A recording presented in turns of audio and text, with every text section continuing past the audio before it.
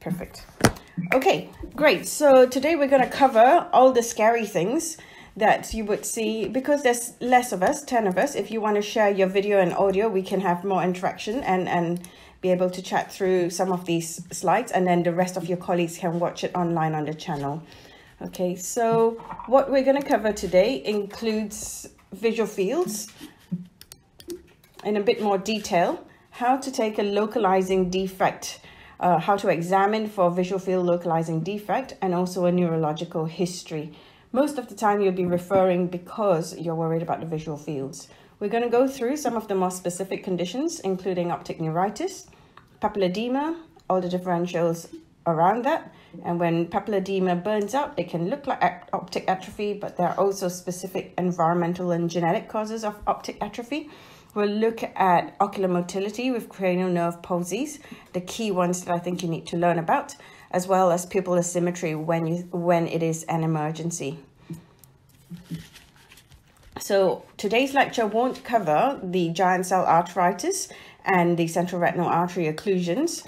We talked a little bit about in lecture number 2, but in terms of neurological eye disease, very often they're very closely linked with microvascular disorders. So remember to take your history, check a blood pressure if you have that available in your practice, and the GP would need to also cover some of the microvascular workups if there is a clot or something that's causing sudden loss of vision in the eye. So the visual field abnormalities have to be assessed in the context of the rest of the optic nerve functions, including acuity, color, the actual visualization of the disc, as well as the pupil movements. No, you can't hear me. Let me test this again. It's working. Is it still working? The mute is on the bottom. The bottom is mute. You're good to go. Yeah, working now. Yeah, it's working now. Yeah? Okay. So Pritesh can't hear it. I've recorded the voice or separately, but it might be difficult to stitch together. So should we carry on anyway? Carry on. Okay, so in visual fields testing, we want to go a little bit back to the background of visual fields development. So there was static and kinetic perimetry, and the early devices were like the Goldman device, where you have a bowl and a clinician on the other side of the visual field test showing a light to the observer, and then plotting out the surrounding isopters of how wide and how large that visual field is, and this is then correlated with the function of disease. The Emsler grid itself is actually a visual field test. It's testing the central 10 degrees, and in patients with more than 12 decibels of visual field loss or significant glaucoma or significant optic nerve disease, an Emsler grid can actually pick out a central visual field defect. So the threshold testing, a lot of you have different visual fields machines in practice. The one we usually use is the Humphreys visual field meter. But the reason I'm telling you about these different thresholds and what it means and what the numbers are is so that when you look at the printouts and you actually go to your manufacturing, if you have the manufacturer's guide, you can then look at, can you record this lecture for me as well? Oops. Okay. So you can look at some of the instructions for how you look at the numbers and the decibel plots. So the full threshold looks at 4 to 2 decibel staircases. It shows the light to the patient at 4 decibels and continues to show it up and then down to see whether the patient detects that visual field defect or light shown in the eye. In the octopus, it takes as average of these visual field numbers. And we're coming now to the Humphreys visual field machines, where they use the FastPack and CETA. So these were the historical developments as these algorithms started being used in practice. And then the CETA one is the one that is commonly used now. The CETA visual field test, the background from the FastPack, starts with 4 seed locations where it shines the light for patient to see and plot the 4 areas in the visual field. This is why you get a bit of a clover leaf if the patient is not participating correctly in the visual field test. And there are a few markers for you to look at to check the reliability of the visual field test. In order to interpret the difficulties or the problems in the visual field, we need to know what normal is. In the CETA algorithm, the one that we use, and the CETA fast, this plot of the decibels that is detected by the patient is compared to a normative database based on age and where that visual field location is. So it then gives you a plot. We do the CETA fast and the CETA standard, and it gives you different widths, 24-2 or 30 degrees or the central 10 degrees. For all intents and purposes on the visual fields test, the stimulus is usually a size 3 compared to the old manual visual field light that is shown inside the eye. Okay, so this is what I was talking about with the clover leaf. So it will start showing you the 4 points, the patient. And this is typical of somebody falling asleep because these are the seed points. And the patient is asked to look at these 4 points first, and then the machine goes out to fill out all of these other places.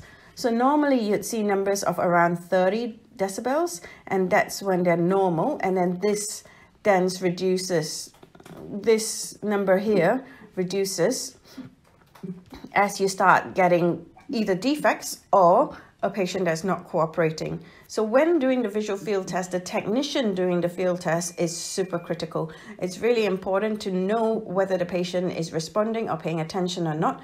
Otherwise, you can have false defects that can make it very alarming, but actually is a normal patient being tested. Now, the definition of abnormalities on visual field test looks for clusters. So you need at least 3 points where there is a probability map. You can see here the Humphrey visual fields. It's got these different colors and shading. When you have a complete blackout, it means that it's less than 0.5% likelihood that that is a false plot, and that this black spot is likely to be clinically significant. So if you have 3 clusters, and one of them with very significant probability that it's real and not seen, then if you look at the actual raw numbers and 3 areas are significantly decreased in a pattern, for example, a nasal step for glaucoma or vertical defects for neuro, then those are significant. For the glaucoma field test, it is also compared from the superior and the inferior field. When the superior and inferior field are markedly different, it often is these wedge defects or fibers going across. And that's why when there's a comparison and that's abnormal, it's a clinical alert to look again because it might be might be glaucoma. Okay, so those are what you would commonly see. So this patient here is one of the people I referred to the neurologist because he had a history of headaches. He'd come from the community, and actually by the time we saw him at probably 10 weeks after the referral, he had marked papilledema. Now, papilledema will give you a visual field defect in quite a lot of the cases, and where it is in the brain can be tracked by this sort of a diagram that is quite easily available. If it is just the optic nerve and just the one side, but it's internal to the eye, for example, a arterial occlusion like the non-arteritic anterior ischemic optic neuropathy, then you would get this visual field defect like D, where you have just one half in monocularly. Then you might think that problem is inside of the eye. Once it starts going along the fibers and the chiasm and the optic nerve tract going into the brain, then something that is pressing inside the brain can cause, in this case, the right eye of this patient has an enlarged blind spot, of a significant one, and in the other side, a defect that is pressing, and in this case, an inferior defect. He actually had a brainstem tumor and needed surgery almost urgently, and we sent him to King's within a day. So if these fibers, you follow the fibers, the nasal and temporal for the two eyes, they cross at this thing called the chiasm. I can voice over it, or for Pritesh, I can either voice over it, or I'm actually recording the voice of this lecture, so we can put them up. Windows. I'm afraid I'm on a Mac, so I can't do the recording on here. It's okay. I'll do a voiceover of this lecture, and then we can put it up. Okay. So then, when we have this where it's congruent and homonymous, meaning it's the same in the two sides, it tends to be fibers that have already crossed after the chiasm, and almost all of these are generally related to strokes when you see homonymous defects. Okay, so that's just an introduction to looking at the fields. A window in the top left, press record. Not seeing it. Sorry, technical issues today. So localizing visual field defects, you want to look at age, go through the normal history taking with the presenting complaints. Specifically, you want to think about the lecture we had last week about ischemic and inflammatory conditions, because they can have neurological signs and microvascular disease. And then with medications, specifically, we're thinking whether there's TB medications, ethambutol and isoniazid give you optic neuropathies, phenytoin, lithium, and other things that might be specifically related, like corticosteroids and the pill for benign intracranial hypertension. Okay, so taking a full history as usual, and then taking specifically of the social and occupational history as we go through the other specific conditions, you might then see why it's important that the social history actually is in part of the management plan sometimes, for things such as nutritional optic neuropathy, where they're just lacking the vitamins for the eye to function properly. Then the neurological signs, you will do a cranial nerve examination, but cranial nerve 8 is hearing and tinnitus. So you might want to do that and ask about that as part of the history taking for a neurological query. Balance issues, other nutrition and bowel issues, and then infectious diseases as well. Okay, and then rashes and joint pains and things like autoimmune conditions can lead to neurological clinical signs because of the inflammatory component. So another one of the systems reviews. Okay, so we're going to do optic neuritis first, because that's one that, even though it's quite devastating at the time when you diagnose it or you suspect it, the recovery rate is actually pretty good for most patients.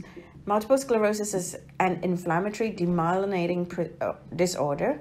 Here is a sort of pictogram of a full body illustration of it. What happens is the myelin sheath around the actual neuron becomes inflamed and sheds. And that then gives you a defect and a neurological problem, and that can occur anywhere in the spinal cord, in the swallowing, in the urinary tract, and that's why some of these MS patients are wheelchair bound and have severe debilitating effects from the demyelinating illness. The ophthalmologist or the optometrist may be the very first person to pick up something like this, because optic neuritis often appears as the presentation of multiple sclerosis. Often the patients are between the age of 20 to 50 years old. They will come in with optic nerve signs. Okay, it is possible to have 6/6 vision and have MS, but there would be other clinical signs. There would be the typical pain on eye movements, like this, pain on retrobulbar pain on eye movements, loss of red color, loss of contrast sensitivity, potentially flashing lights. Sometimes you have normal disc appearances, but that would be visual field defects as well. So, and you'd have a female patient in the correct age group, and usually the acuity is diminished at the time of presentation. Okay. Now, the optic neuritis treatment trial is the most famous trial and the one that we do our clinical treatments on. It recruited unilateral patients with optic neuritis that were symptomatic for less than 8 days. They all had an RAPD, okay, and a visual field defect. So you can see here, even if you have 6/6 and you pick up an RAPD, it's so important that you know how to do this clinical examination well, in order to pick out a small change in an abnormal pupil and take a very good clinical history. Most of the patients started having a rapid recovery within a month in all treatment arms. And the treatment was either oral prednisolone or intravenous steroids, okay? So we do give intravenous methylprednisolone, particularly if, for example, patient develops optic neuritis in their non-amblyopic eye, so in their better seeing eye, and they were a young mom or working, or for their function, they need to get back to their recovery quicker, then it is not unreasonable to give the intravenous methylprednisolone. Most patients are referred for that to be considered anyway. But even if they didn't get treatment, or they opted not to have treatment, because high dose steroids or steroids can give you lots of side effects, nightmares, blood sugars, blood pressure problems, etc., they still do pretty well. The worse the initial presentation, the worse the likelihood of the clinical outcome in terms of vision.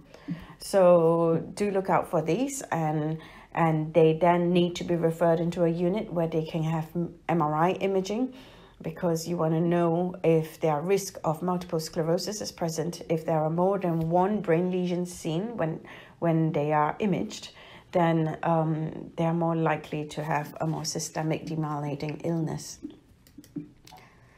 And then we'll come to the swollen optic discs. This is something that always gains a lot of interest. I know you had one of your peer group teachings with the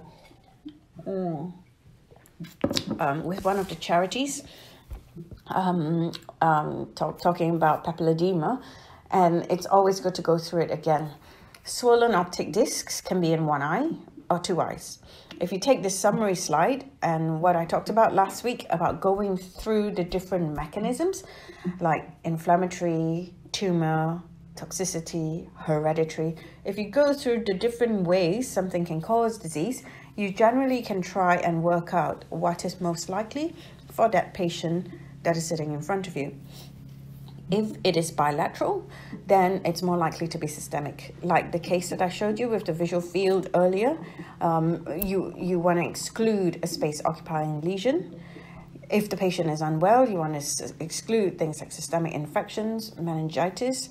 They could be someone with malignant hypertension, and also some of their medications or being morbidly obese can be contributing to this higher pressure inside the brain. Swollen optic discs happen because the eye pressure is low and the nerve behind it, the intracranial pressure, is actually pressing quite a lot more significantly and pushing the lamina cribosa and all the tissues forward, and you start seeing edema. So it's the edema that we're looking for. So if we know what we're looking for, then you can get your OCTs and you'll get your clinical examinations and also worry a little bit less about something that might not be serious, okay?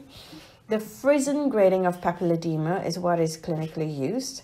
And talking to my Neuro-Ophthalmology colleagues at St. Thomas's, at this stage, they want to see everybody who is Frisson 3 and above. It's likely to be like that going forwards as well, once COVID returns back to normal. The very early papilledema cases may or may not be there, so it's really quite useful to have two sets of clinical examinations. So if you're only picking out very early papilledema, the thing to do is to chart your progression, chart all the 5 functions of the optic nerve, and take a good clinical history, take your photograph of the optic disc, do your visual field test, do your OCT scan, do everything, and come back in 4 weeks and compare. If things are worse, that's the point you call casualty. Okay. If you've got significant edema, you call casualty the same day.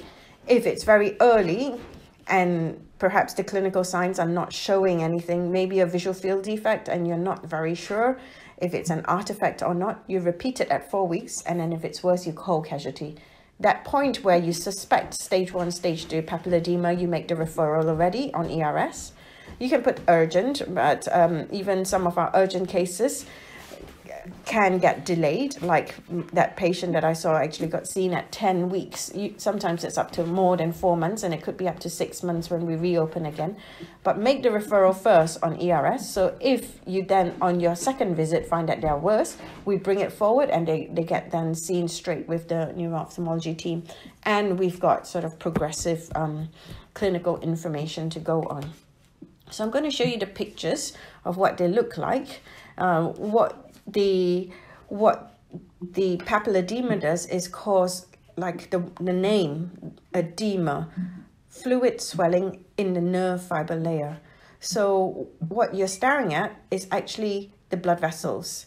So when you can see blood vessel obscurations, if the swelling or the worry is around here, just around the outside of the disc, maybe I can draw it here. Can you see the rim of the disc? So if the swelling is around here, but you're not seeing any changes in the optic nerve, okay, so this is grade 2 or less. Yeah, this is likely to be grade 2 because you can maybe a little bit here where there's a mild obscuration. But here, can you see that it's swollen? There is this kind of, this appearance of it being like that.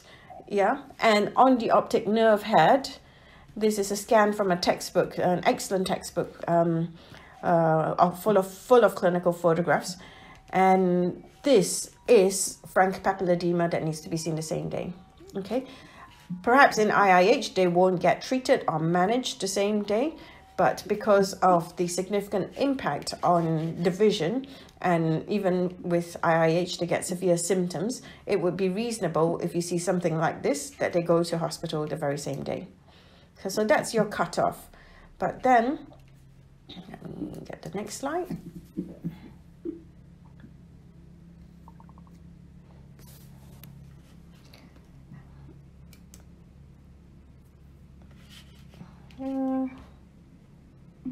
IT issues today, I'm so sorry. Next slide, please.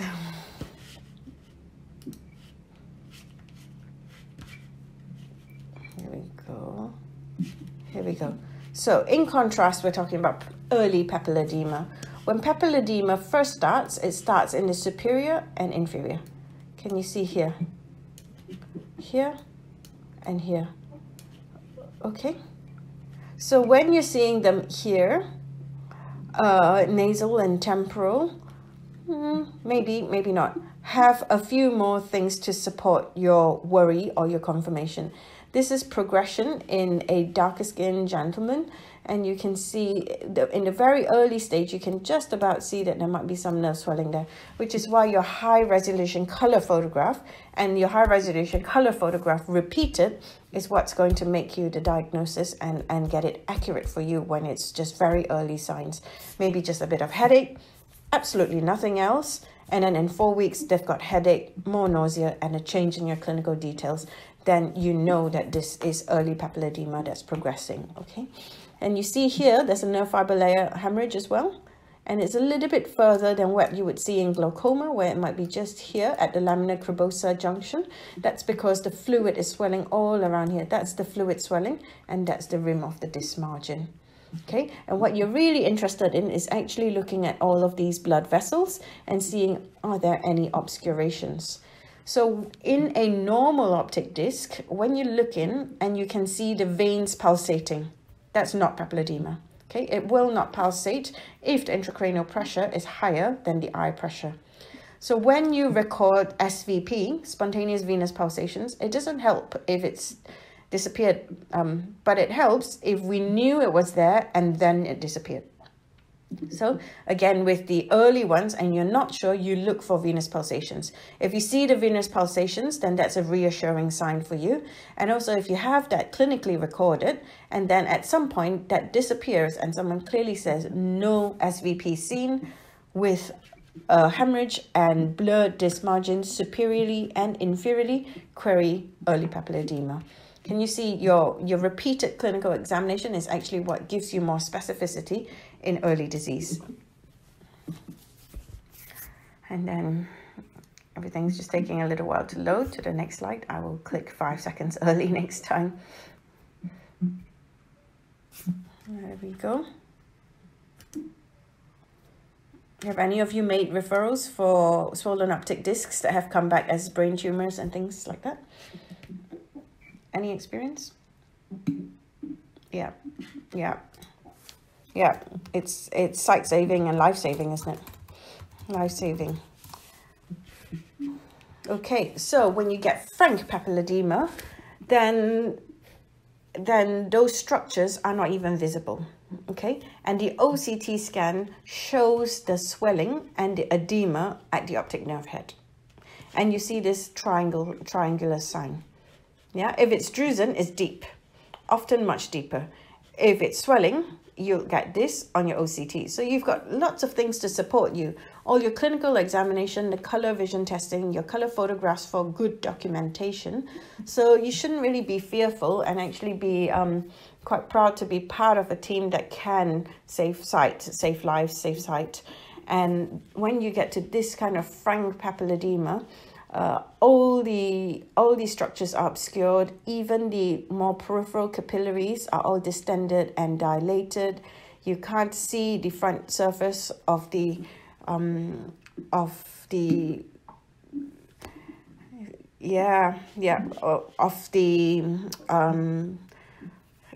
contour of the disc together with the rims, etc. Yep. Which is why accurate clinical examination is really important. And if we can pick them out in asymptomatic, even with the asymptomatic cases, when you do the blood workup and when you do the further investigations, things then become clear why they have not been right for a while. They might not have visual symptoms, or they might not be complaining, but it would not be unusual for patients that did have frank papilledema. Something's not right with their general health, okay? So they wouldn't be functioning to their own key daily best capacity. Yes, okay, so the obese patient has have a very specific condition, IIH, and that is a very common condition. So a couple of patients, papilledema, no cause found after after blood tests and investigations, and this could be benign intracranial hypertension. That was the old name, but it's not benign because the patients are very symptomatic. They have a swishing noise in their ear and tinnitus and nausea in the mornings, etc. I'm trying to move on the slide and it's stuck. So my next slide is showing idiopathic intracranial hypertension. When it comes through. Here we go. So before idiopathic intracranial hypertension, I just want to show you disc drusen. Now that you've seen a few of the textbook photographs of papilledema, the difference between papilledema and disc drusen are that your blood vessels are very clearly visible. They tend to be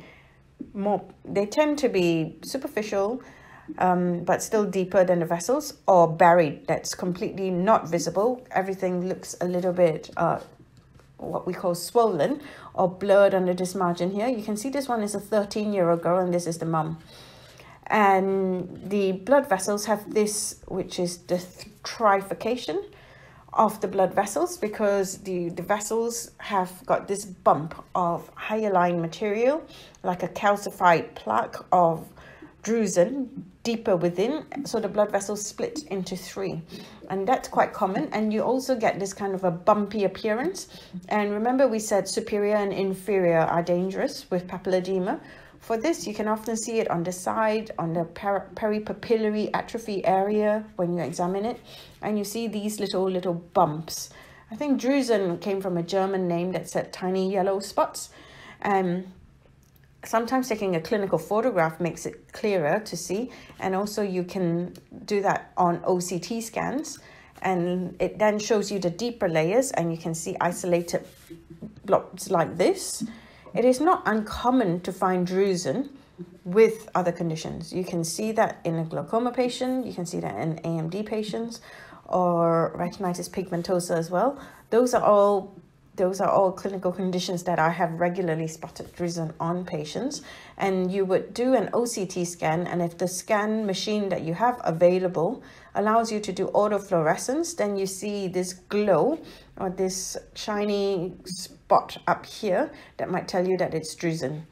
Okay, this is the red free and this is the autofluorescence, and it's much deeper compared to the V-shaped edema, the triangular edema that you get from papilledema. Everything is always looked at in context with the fields, color, acuity, and the pupil examination. The big scary thing is looking for brain tumors, and they can be meningiomas, gliomas. Gliomas may be related to neurofibromatosis. They can have pituitary adenomas, and those people can have can be acromegalic, tall, large, and bitemporal visual field defects.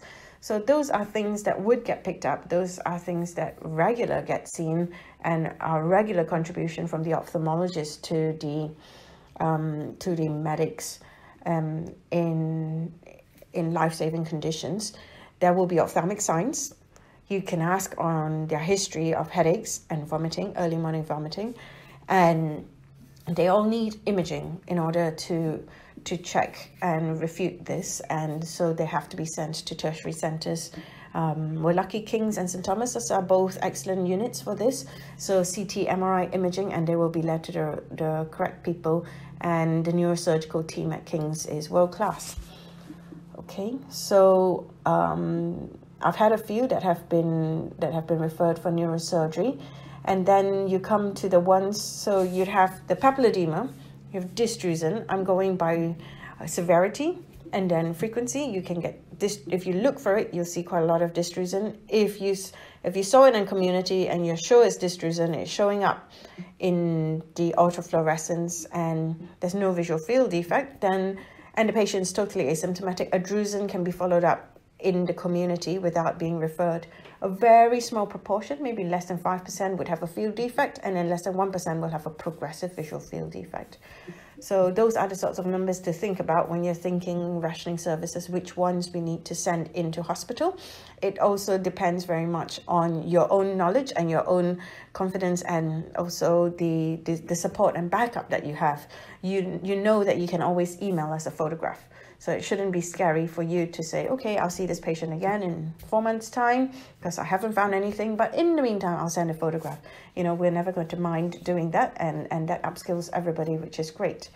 The thing that we finally find when we go through all the tests, and often no other cause is found, like Shanaz Qureshi just pointed out, that obese patients, often female, can have something called idiopathic intracranial hypertension. This is my colleague Sui Wong, and you see her holding up a red pin. So even on the bedside, even if you didn't have a visual field device or machine, you can do a visual field using a red pin to look at the peripheral of your visual field score. And idiopathic intracranial hypertension happens when too much of the CSF fluid is built up, and usually from excessive weight. Patients may be on steroids or have hormonal issues and be on the contraceptive pill. They can have diplopia, headaches, and they're on long-term treatments. And there is an entire clinic of IIH patients that are seen long-term. So they then also get monitored with the visual field, with the OCT, and the macular plane OCT scan, so that you can look at each layer, not the enhanced depth, the macular OCT. All of these things are increasingly becoming available in the community. So you may see a patient who is known to have IIH and comes to you for a different problem. Okay, in those cases, just check where they've been looked after so that you don't go sending them from King's to Tommy's or somewhere where they've already had LPs and already part of the service, or in Lewisham. So we don't duplicate all the services of the investigations. So when somebody is obese, then the general circulation is compromised. Okay, so the intracranial pressure is high. Okay, that intracranial pressure is actually a fluid cushion all around the white matter, all around the brain, all around the spinal cord, and going right down. That's why at the base of the spine where they do the lumbar puncture, okay, measures the pressure, measures the opening pressure. Okay, because all of it is an enclosed system of fluid that's supporting the brain. Yeah, so obesity, as well as the steroid component, has got a pathway where steroids are generated into other hormones. Okay, the body needs steroids. The body needs steroids to function, and the steroids then cause other hormonal imbalances. So all of this then disrupts the homeostasis of the circulation of this protective brain fluid, and then it becomes higher than a normal person, and it shows up in the eye. Okay, so that's the IIH, and great. And when you see disc swelling and you think it's IIH, then it's still a diagnosis of exclusion. So they would still need CT imaging. And with the IIH, you need to know the opening pressure on the lumbar puncture. So if it's frank and significant papilledema, then you should still refer. If it's not, then you do two sets of clinical examinations and refer. And if for some reason the hospital is going on and we cannot see them for 4 months or whatsoever, it's reasonable for you to see them for weekly and send in their clinical information if there's resources and ability to do so. Okay, so that covers our disc swellings. I've for each of these sections, I've targeted the key and the dangerous or the treatable or reassuring, the common things, so that if you cover these, you would have the ability to fill in the gaps and look up things or ask if they are not in the usual category of very common or very serious. Okay. Now, when papilledema completely burns out, it could look like optic atrophy. On this color photograph here is again from that nice textbook I told you about, which is the eye with the optic atrophy. Can anyone tell me? This color photograph on the bottom left, do you think that this one has atrophy, or this one? Okay, the image on the left, but it's the right eye.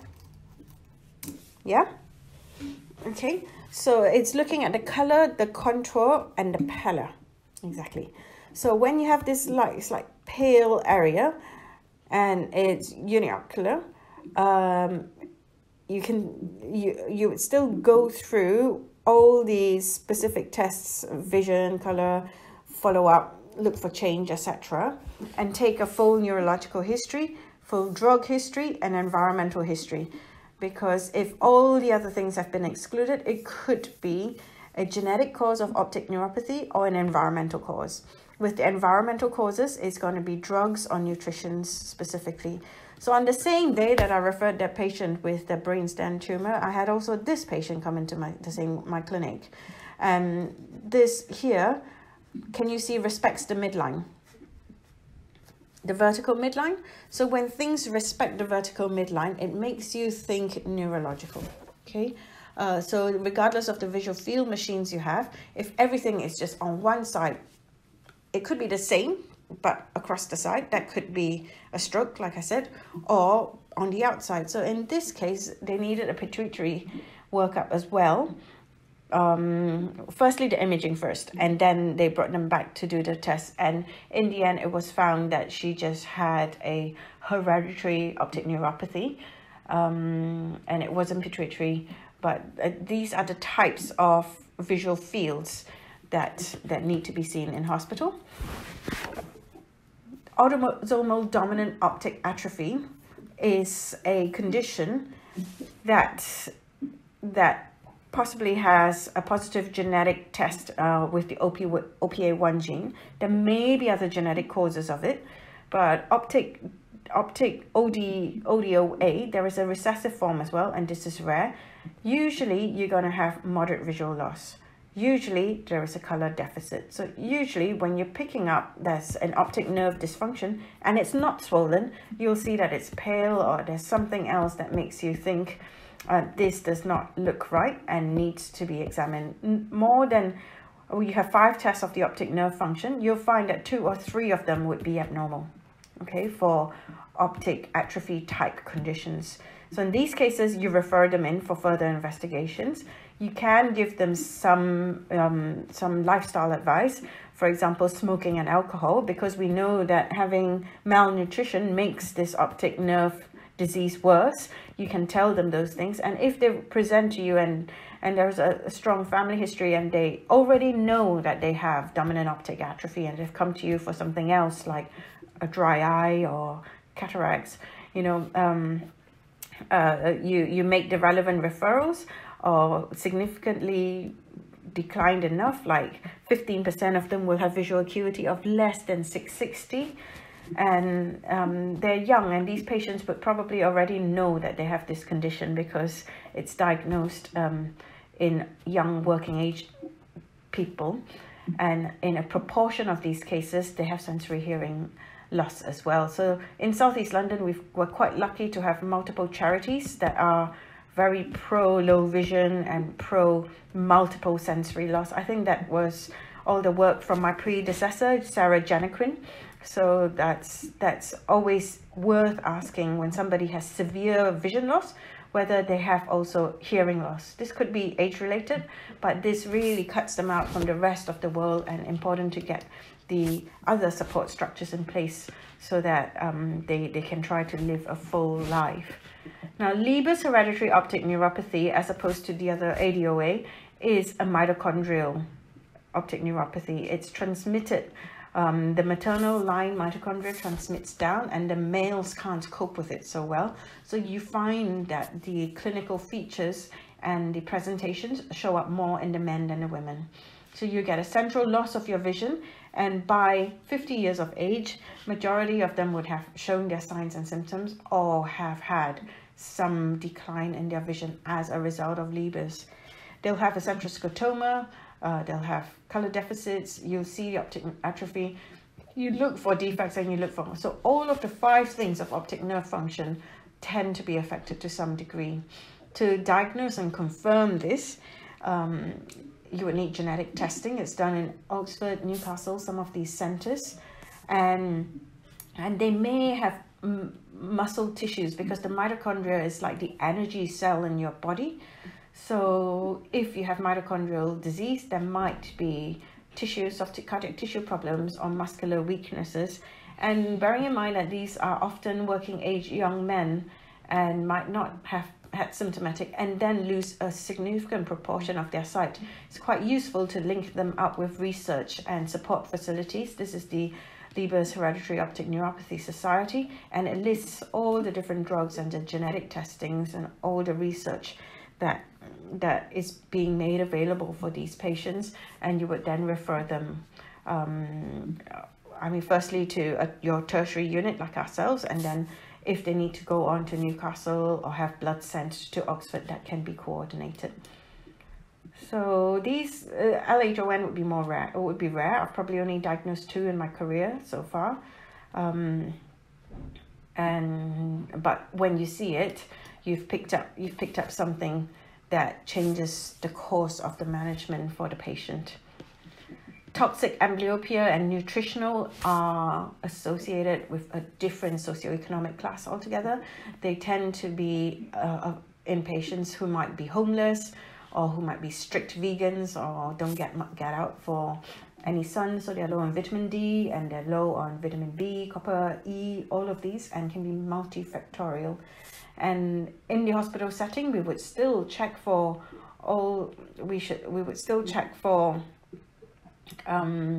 other causes, and possibly do a brain scan to look and ensure that there's not something pressing on the eye that has the atrophic signs. And the treatment and management is to alleviate the malabsorption issues. Really, they could have another systemic illness, they could have a GI tract, a gastroenterological disorder that's making the absorption difficult. And for us, yes, it is reversible. Not always. It depends on how severe it has been and how toxic the actual agent was. So it used to be called smoking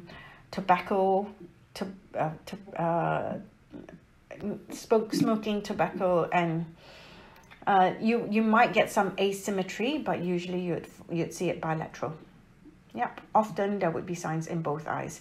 And for this, I've also left you here the medical eye unit.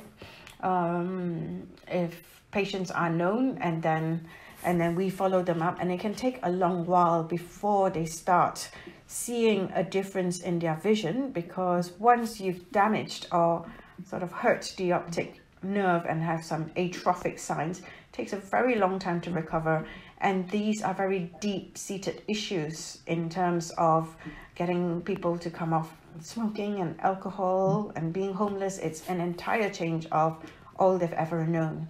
So a supportive clinical team and hospital team makes a big difference for these nutritional diseases. So this neuro eye lecture is quite heavy, the topic. You guys still okay? I know there's only 10 of you here. And I'll upload for the rest of the I'll upload for the rest of the team. We'll put up the slides, and I think I've worked out how to voice over a PowerPoint as well, so it may be possible to distribute the PowerPoint with a voiceover. Let's see. Let's get you guys understanding, and then you can tell the colleagues that you work with, and then there's a cumulative effect. So the next one we're going to talk about is cranial nerve palsies. Yeah. So which cranial nerve is affected in this cartoon up here? Can anyone say?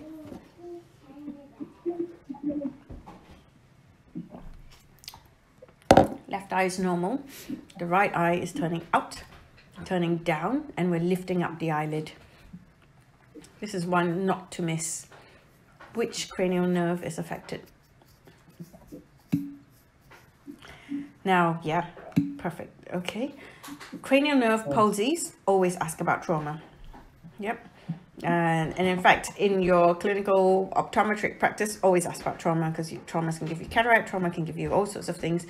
That should be part of your standard making. And this is a table of all the optic nerve functions. Can you see that just by being ophthalmic practitioners, we've hit half of all the cranial nerve functions just by looking at the eyes. Isn't that cool? See here, I would like to show you something. I'll see if I can add it here. There's a very cute video on Twitter. Let me see. Let me see if I can find the video. It's 1.6 megabytes. So, oh, it's a video. I can't share a video on a video of this. Anyway, I'll forward it to Pritesh on WhatsApp, and then you can see it. So the video consults that you've been doing, you actually can do a lot of this ocular motility testing. So we're going to start with optic nerve. We've covered a lot of. Ocular motor nerve does a fair bit of the eye examination. Okay, so now I'm going to move my eyes. I don't know if you can see me in full. Let me just take this off for a moment. Yeah, and you can see me on your screen. Can you see a bigger version of me on your screen? Yeah? Okay, we're going to do my ocular motility. Okay? So, I can see Mohammed there. Mohammed, do you want to talk? Mahmood, do you want to talk to me and ask me to move my eyes?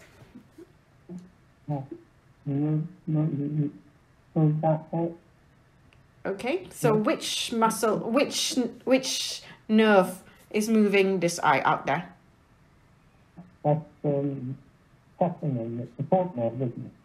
So looking just horizontal, lateral rectus is 6th nerve. Okay, so your first thing, you're moving me out, and then? You're moving up. Okay, so you have to do the whole thing. So you got to do both. Okay, so you were absolutely spot on. When you do eye movements, you have to do both.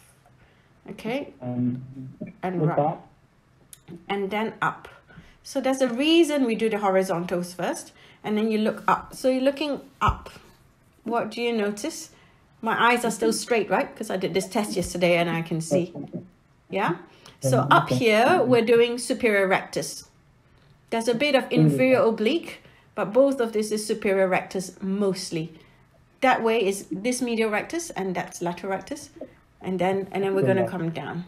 Okay? So when you do going up and going down, you might see an A or a V pattern. Have you seen that before? Yeah, already. Yeah. So when you're getting the patient to look up, so it's like a H for me, isn't it? When I look up, goes left, right, up, and then down. And then the other thing that follows when we do eye movements is the eyelid actually does something. Yeah? Yeah, so you're actually looking and the eyelid is being lifted because the 3rd nerve supplies a little bit of the eyelid. Okay, so not only does the 3rd nerve do the medial rectus, it does the inferior rectus, it does the inferior obliques, it does the inferior obliques going up. And, so the 3rd nerve does most of that, including the eyelid. Okay, which is why when you have an eye movement disorder that is affecting your eyelid, that means it's more serious. Okay, but I'll go through the key ones. So the actual way you do your ocular motility testing, ideally with a red pin, like Sui Wong was doing, and you can create one for yourselves, and then you do it left to right. And then when you're at the extreme, you do a cover test. Like looking for a squint, because if that lateral rectus can move a little bit more, it will move more. Okay, so when I look that way, it's my left lateral rectus. When I put that way, it's my right lateral rectus. So the first thing you're checking and excluding is 6th nerve. Yeah, the 6th nerve is horizontal. And you think, okay, 6 is fine. And then when you're looking up, you're looking for your 3rd nerve because you're looking up for most of their functions, superior rectus, yeah, and inferior oblique, and you're looking at the eyelids. So if they're going like this, or they have like myasthenia gravis or something, and their eyelids are have a change, you might see it on looking up very carefully and then looking back down. Yeah, okay, so I'm going to put the slides back on again. And where did we get to? We got to oh dear, yeah, slides of ocular motility like this. Okay, so up to before COVID, not many people talked about smell tests, but now you guys know what anosmia is, isn't it? So the loss of smell has suddenly been never used to check the olfactory system. I was going to do a research project, and the test of smell can take 45 minutes to do. So we don't do this formally, and we just ask patients whether they've lost their smell, and people are more alert to it because COVID symptoms. This is one of the symptoms that have now been reported. So you check your optic nerve as usual. You check horizontal first and then up, and then superior oblique goes down and in. Okay, so that's the trochlear nerve, in torsion and down gaze. And then trigeminal nerve gives you sensations. So when you have things like herpes simplex keratitis, then V1 that supplies the cornea, you might have purblink and you might have sorry, not blink. The blink is actually seventh nerve. The V1 gives you the corneal sensation, and then V2 facial sensation, and down here. So the fifth nerve, if there's a corneal ulcer or if you're suspecting herpes simplex, you should check for corneal sensation with the tip of a cotton or tissue bud. But the main thing about cranial nerve function is that just by doing ocular motility, you're seeing 2, you're seeing cranial nerve 4, you're seeing cranial nerve 6, and then when you get the patient to close their eyes really tight or open again or look at their eyelids, you're also looking at the oculomotor nerve and the things around the face, okay?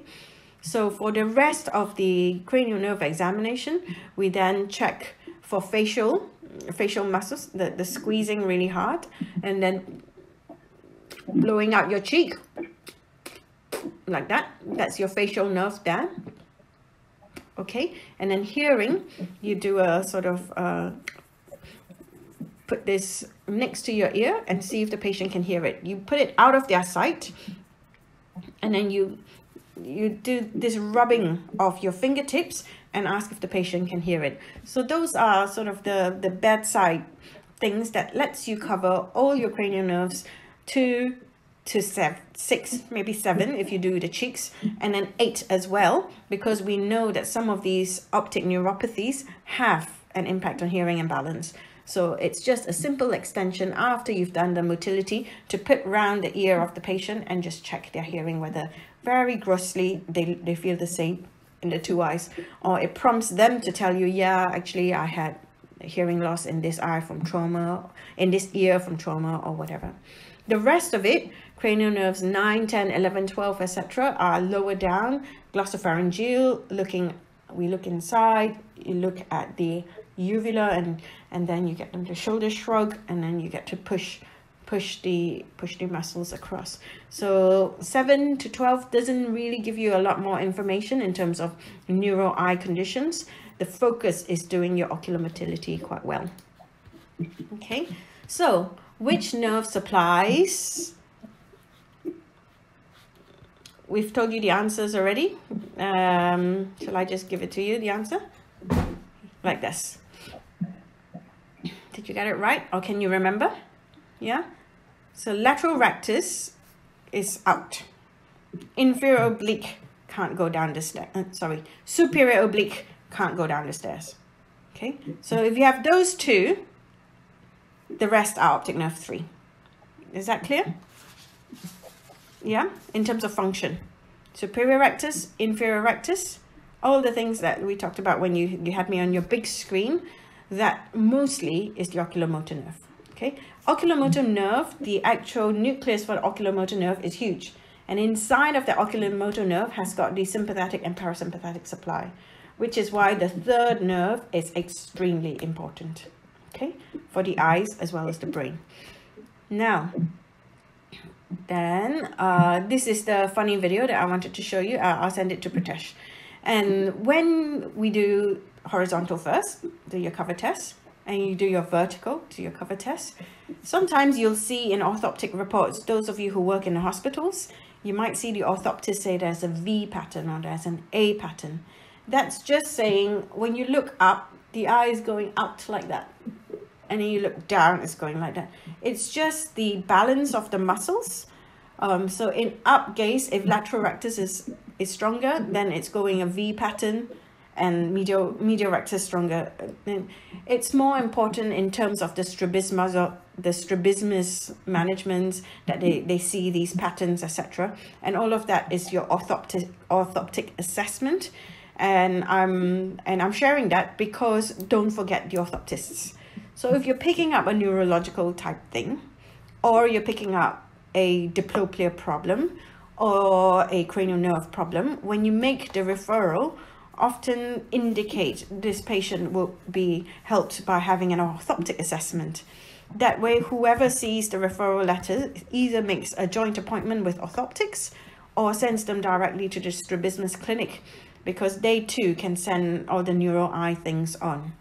Okay, so it's just to remind you that ocular motility itself is another subspecialty within ophthalmology of orthoptics.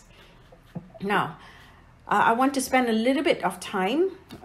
We did the left, right, up and down. But when you have the patient in up gaze, you're observing the eyelids. You're also observing the height of the eyelid, okay? And that will come when we talk about the actual cranial nerve 4, yeah? When you're looking up and there is a nystagmus, that's why you do this left, right, up, down quite slowly. When you do in extreme gaze, you might see a small beat going to the side, and that's end-beat nystagmus, and that's normal. That's okay. If you're getting them to look up and down and the eye starts to beat, and you're starting to see a sort of nystagmus pattern vertically, those need to be referred urgently. Okay, that's not normal, and that's that needs a workup and possibly a brain scan, because vertical nystagmus shouldn't be part of your normal eye examination. Third nerve palsies, I've spent so much time talking about how important the third nerve is because you could save somebody's life if you picked up a third nerve palsy. Okay, I had one from eye casualty when I was ST4 perhaps, and went straight to UCLH, and they had a impending aneurysm that was about to burst, and it could be a painful third. That's not be ignored, because that could be sight-threatening, life-threatening.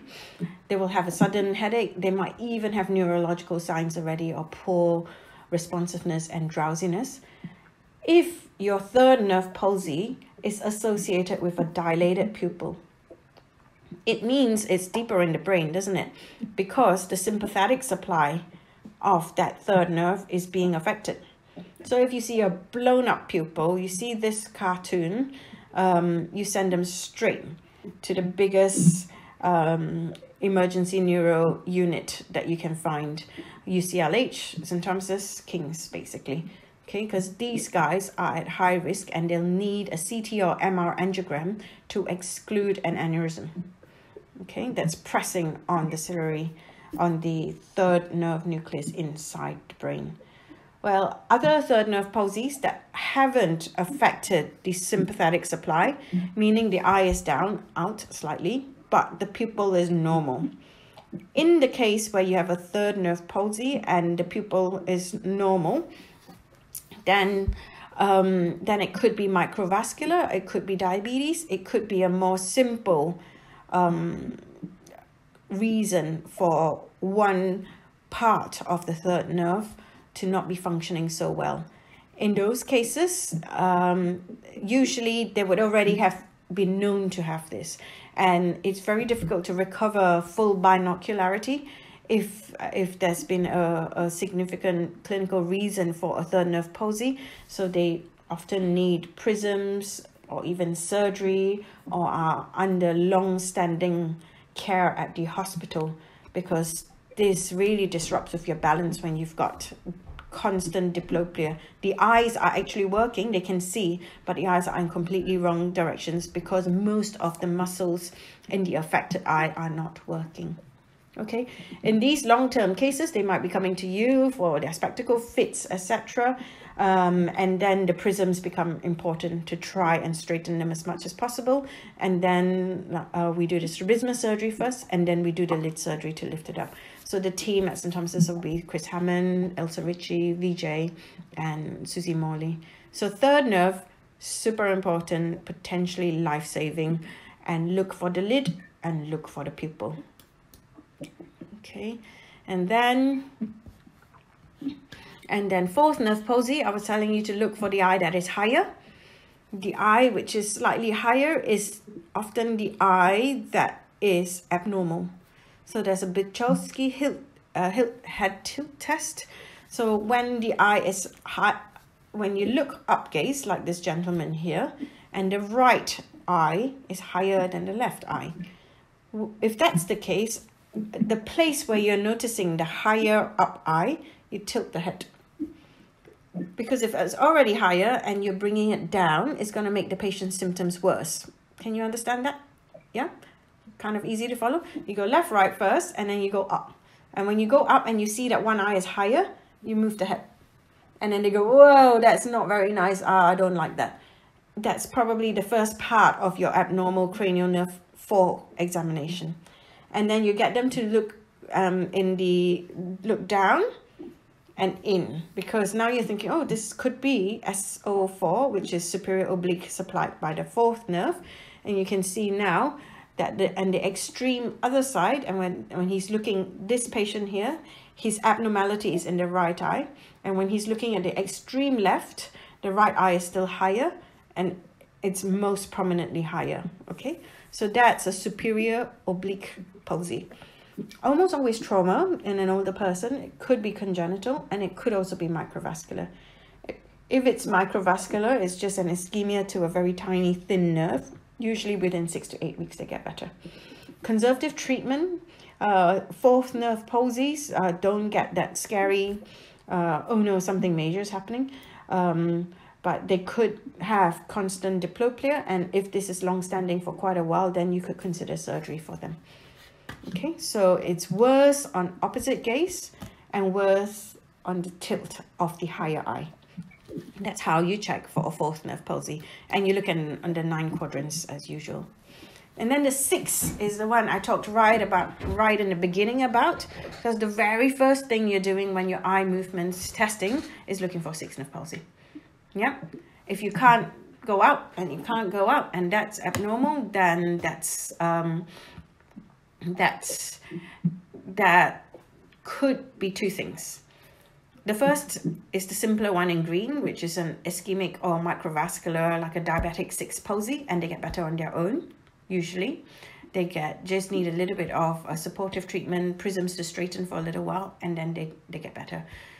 The other ones are the brain, because the 6th nerve has a very long course. It goes a long way inside the cavernous sinus and around the side.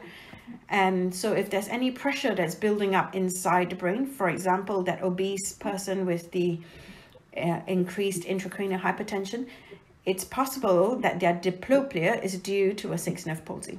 Okay, the diplopia is due to the 6th nerve being affected or being slightly squished because of the high intracranial pressure.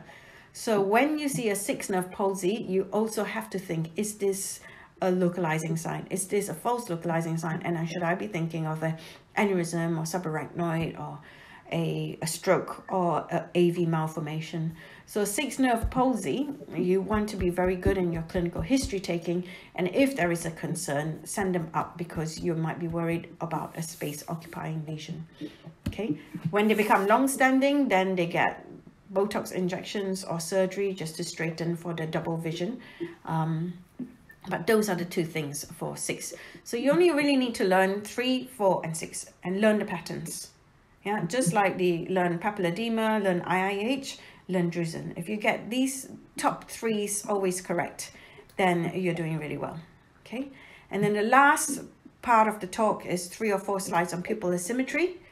And this table here is how I tend to document my clinical findings for pupil problems. People like to refer asymmetric pupils and anisocoria, and they worry that it's all a brain or space occupying lesion. Majority of the time we find that they're physiological. Okay, a pupil size difference of up to 2 millimeters can still be normal. If everything else in your clinical history, everything else in your examination is normal, then these anisocorias can just be documented in this kind of a table. So I've given it in the example of an RAPD. So in a fixed dilated pupil or something with significant damage to the optic nerve, you get a big pupil, and the other side will be smaller. And look, the difference here is more than 2. Okay, so that's abnormal. But if you examine a pupil, you turn all the lights down and you're just using with a ruler to measure in the dark and then measure it in the light, look at the briskness, do a good RAPD test, and then get them to accommodate. Yeah, if you do these 5 things, you can generally reassure a lot of people with a slight difference in their pupils. Okay, anything like 1-2 millimeter with no other functional deficits can be fine. The 2 that are not fine is when you have a small pupil anatosis or a big pupil anatosis. Yeah, Okay, remember I said about the third nerve. If you've got a third nerve palsy and you've got a big pupil, that's a critical emergency.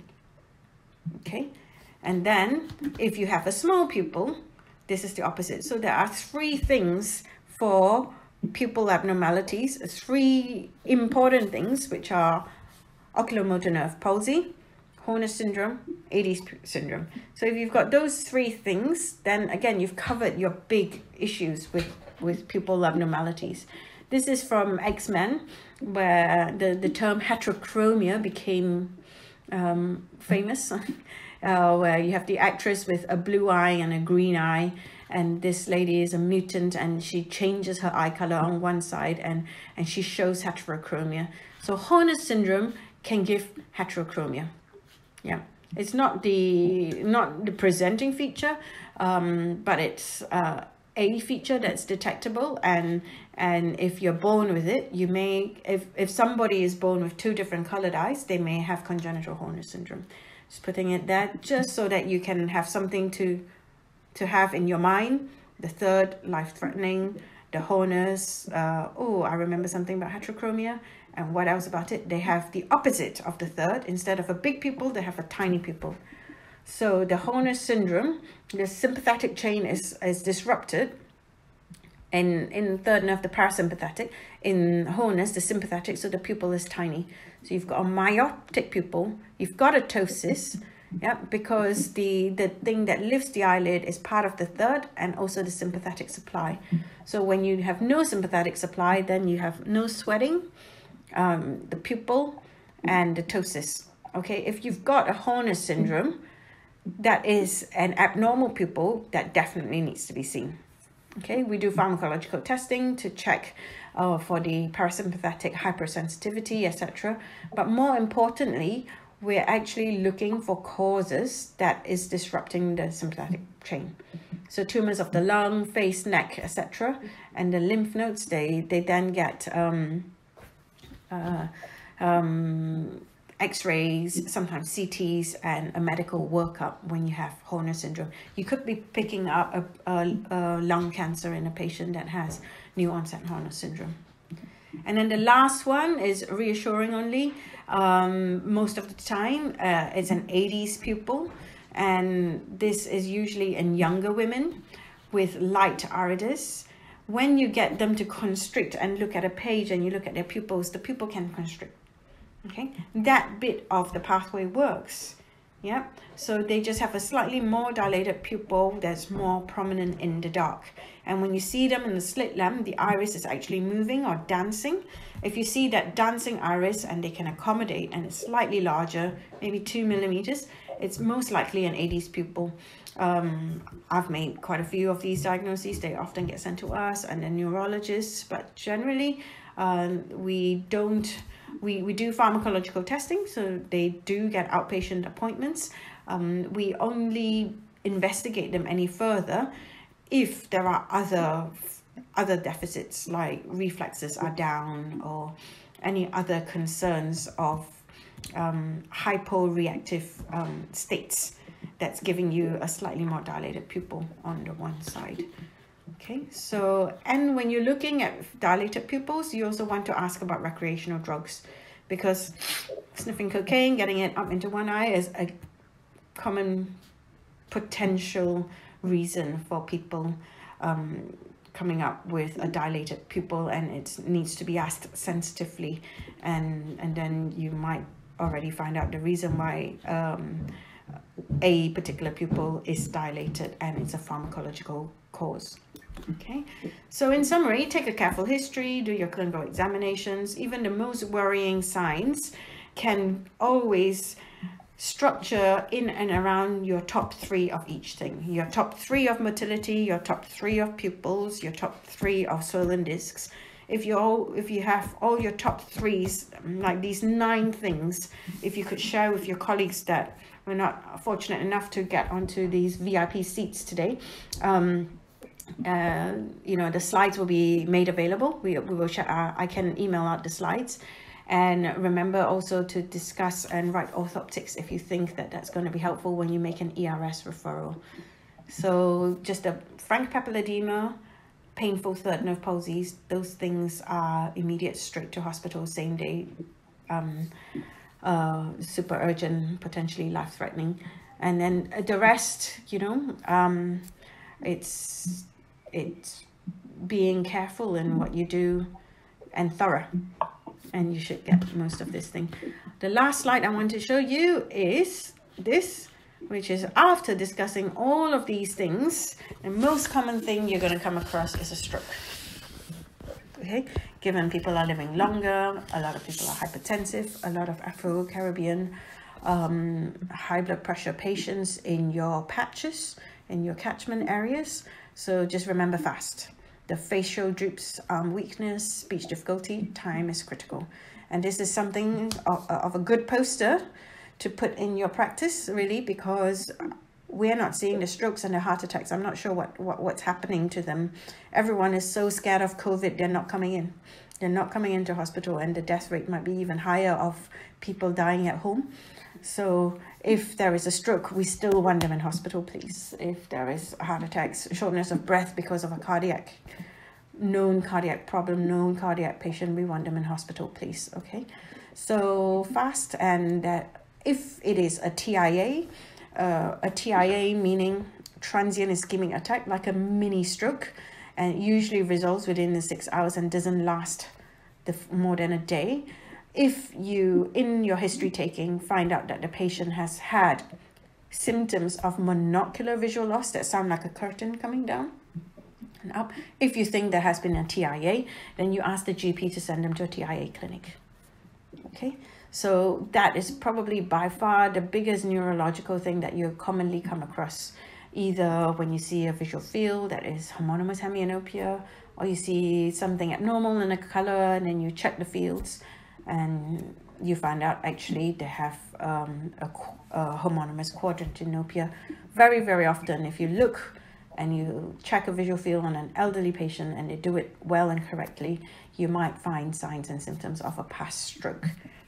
So that's me for the main neurological things that you need to cover. I'm sorry we're getting more and more technical problems. I guess all these companies are looking to start making profits to restrict numbers of users and stuff like that. I will probably find a slightly different way to do next week's topic, because I'd like a good attendance if possible, because we're going to go through cataract surgery and post-ops, etc.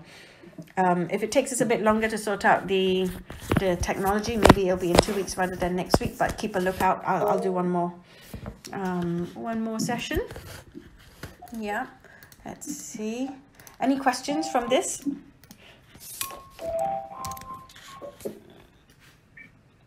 Any questions from today's? Yeah. Okay, sorry we couldn't get everyone in. Okay. Yeah, I think so. Maybe Zoom next time, and we can do a dance at the end. Yay. The optoms and the ophthalmology has been working hard while everybody's been locked up at home. Yeah. So let's plan something different. I will first of all email the slides to Pritesh, so you have that right away. He can email that to everyone, because I think this is something that people worry about. So even having the slides will be useful. I will email the slides out, and then what I'll probably do is do a voiceover. Go to webinar, go platform. Yeah, maybe Jess, you could liaise with Pritesh, and then we could come up with something more formal. Just let me know, and then I'll do the background work, how to get the webinars for the future platforms. Okay, so let's meet for one more and circulate these to your colleagues, these slides to your colleagues. Okay, sorry, this topic is a little bit heavy, and with our technical issues, it's gone to 90 minutes again today. So still okay for most of you? Good. Yeah, nice to see you. I think I only have one video feed, but good to have you all on board. Yeah. Okay, yeah, very good. I mean, this topic is always a little bit more scary and depressing and not so. You're very welcome, Jess. And not so easy to teach with the neurological ones. But after you start seeing the patterns and you've seen one or two and you successfully managed a couple of these, you know, you'll know that you are quite well supported, both by the GPs and the hospital. So don't get scared by the honey rose case or the papilledema scary stories that you hear. Just systematically do what you do well and it'll be fine. Okay, so I'm going to say goodbye here. Thank you for putting up with all our technical issues today. Thanks for participating. Okay. Okay, all right. See you guys soon then. Bye-bye. Bye. Bye-bye. Bye.